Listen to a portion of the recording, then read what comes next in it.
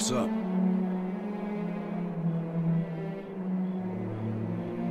What's up?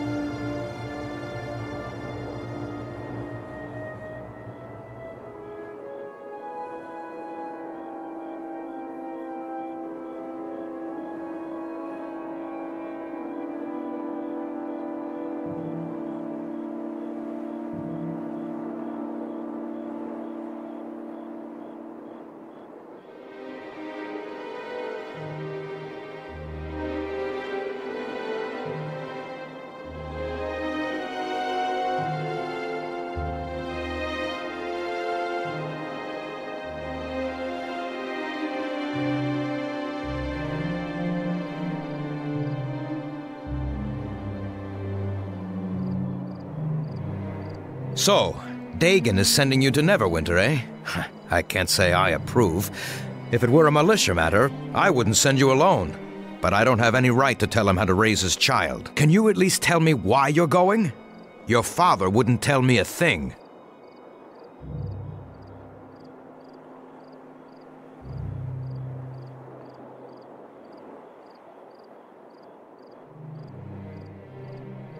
You know what they were looking for? They tore apart half the houses in town. What is it?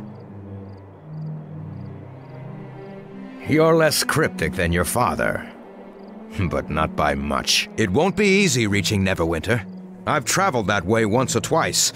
It's a dangerous journey, especially for one traveling alone. You might want to ask around the village. If you're going to leave, some folks might be able to offer some help.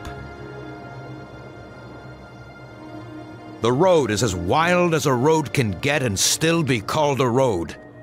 And that was before the patrols stopped coming. There's only the one road in the mare, and that leads to us. There's a small inn on the way. Makes most of his trade off adventurers and the like. Galen, you remember him? The merchant?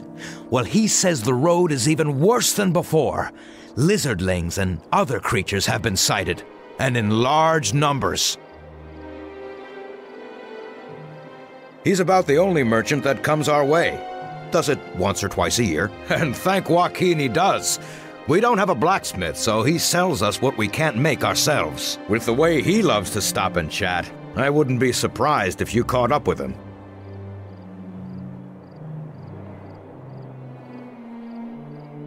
Your guess is as good as mine. All I can say is I wish they'd start up again. Might have prevented the attack on us, or at least given us some warning. Well, you already know about that war they had against Luskan a while back. Nasty business that was. Lost too many Greycloaks in that campaign, from what I hear. The whole city was burned to the ground. Every last house. And that it was. If you go there now, you wouldn't recognize it. It was rebuilt in just over a year. By gnomes, I hear. And the war killed many men. The Watch just doesn't have the numbers they used to. One of the Watch's marshals, though, is a harborman, like you and I. You remember Cormac, right? He sometimes makes his way here. Lizardlings you already know. Although, the ones around here are the weakest of their lot. So if you see others, expect a tough fight. The swamp beetles and other critters have been more active too. Adar said he saw a whole nest of them not 2 moons back, scuttling around the mare. And lastly, stick to the road. I hear there are spiders, walking dead, and worse, off the road. Your guess is as good as mine. All I can say is I wish they'd start up again. Might have prevented the attack on us, or at least given us some warning. Of course! Like what? So, you want to hear a story?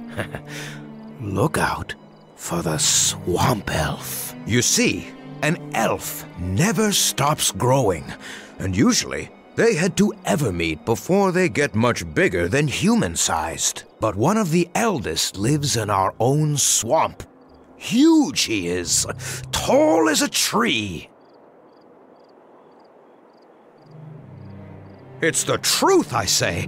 This giant elf has been known to hurl rocks great distances, and it has the evil eye. If it ever locks eyes on you,